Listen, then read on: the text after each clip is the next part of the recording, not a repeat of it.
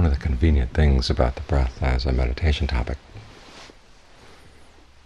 is that it's with you wherever you go. It's always there to tap into.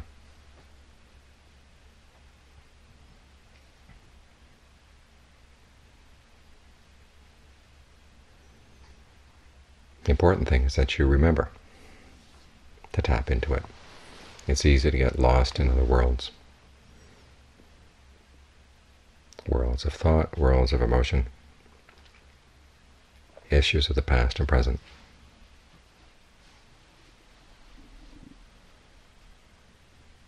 But the breath is always there, waiting for you.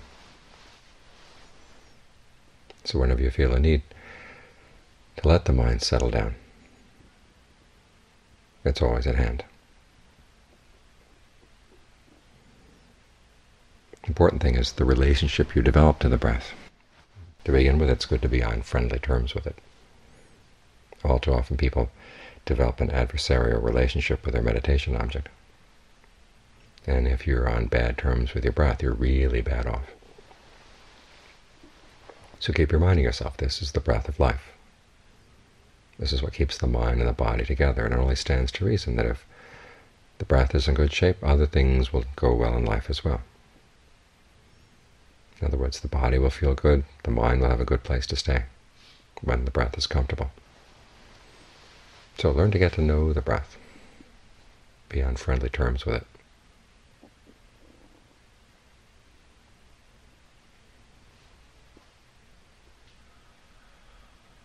In fact, you can develop all four of those, what they call sublime attitudes, toward the breath. And it's good to have them right there in your breath, because otherwise they become abstractions, they're words.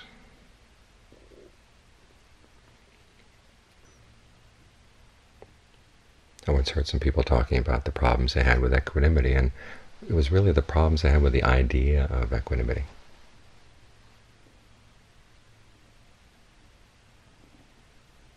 But if you can learn how to embody equanimity along with friendliness and compassion and what they call sympathetic joy with your breath, or appreciation with your breath, then you don't have to worry about your reactions to the abstract now.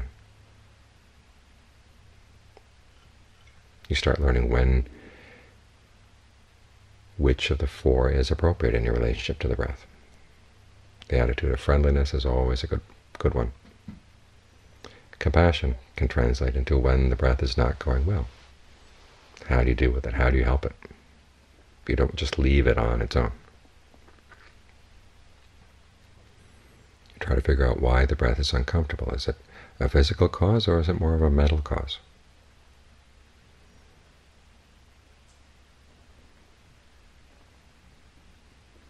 And allow the breath some space to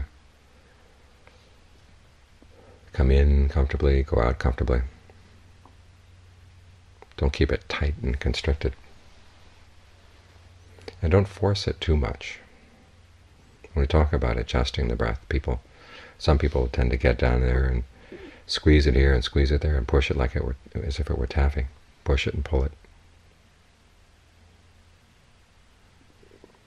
And many times all you have to do is just think longer, or think shorter, or think all throughout the body.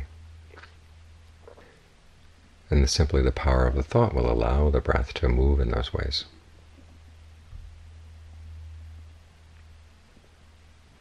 Ask for appreciation or a sympathetic joy. That's when the breath is going well.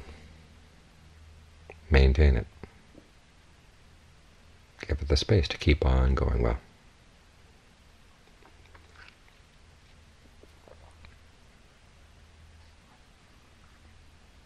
Help it along to see if it can go better. And if you're taking time out of your daily schedule when you're away from the monastery, don't begrudge the breath that amount of time. Because remember, if you let the breath have its space, then it can be healing, both for the body and the mind. And then when you leave meditation, don't leave the breath. Take it with you.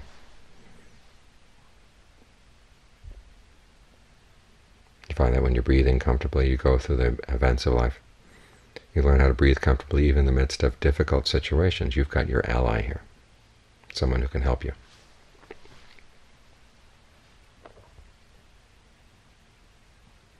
So develop some appreciation for the breath, for what it can do. Because on the one hand, if you've got a good breath going, then you've got something good to feed on. Most often we go through our lives looking for nourishment to make the mind feel good, trying to feed on this person's words. We hope that that person will praise us, or feed on our projects going well. But a lot of times it just doesn't happen. And so we're trying to feed off of what other people say. We end up feeding off of their garbage. As John Lee would say, we're feeding off the words that they spit out. Whereas if the breath is going good, you can sit there feeding off that comfortable feeling inside, and you look at the words that they're spitting out, and they just stay right there on the ground. You don't have to pick them up. You don't have to swallow them. You don't have to let the mind be the vacuum cleaner that it ordinarily is, just picking up the dirt all around it. Because you've got something better to feed off.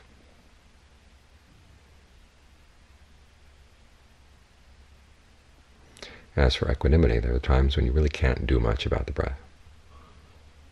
No matter how much you work with it, it doesn't seem to improve anything at all. That's when you have to develop your equanimity and say, well, okay, let's just be with the breath as it is. Give it some time. Let it work itself out.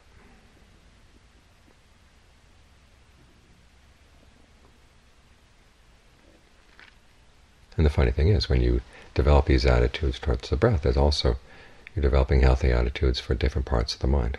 You'd be amazed how people can be really rough on themselves, or maybe you wouldn't be amazed, you can see it in yourself, in a way that's harmful. But when you use the breath as your medium, the way you relate to different parts of the mind, different emotions coming up in the mind, you've got your tool, you've got your friend here. And it's taught you when to be friendly, when to be compassionate, when to be sympathetic, when to be appreciative, when to have equanimity. Once you've developed those skills with regards to the breath, you can use them in your own inner relationships and in your relationships with other people. And the ideas of these qualities become embodied in skills that you develop in the mind, a sensitivity that you develop, when to be proactive, when to be more passive, and what ways to be proactive that are really helpful, both for yourself and the people around you.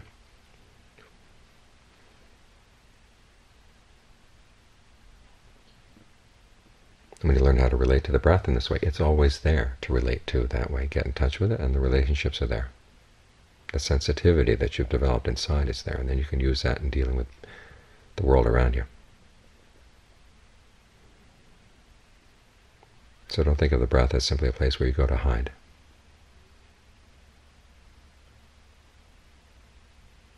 But learning how to deal with the breath, you develop skills, you develop attitudes, ways of relating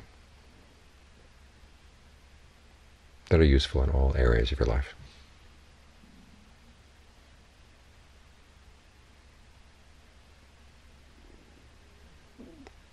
If you take the time to pay it the attention it deserves.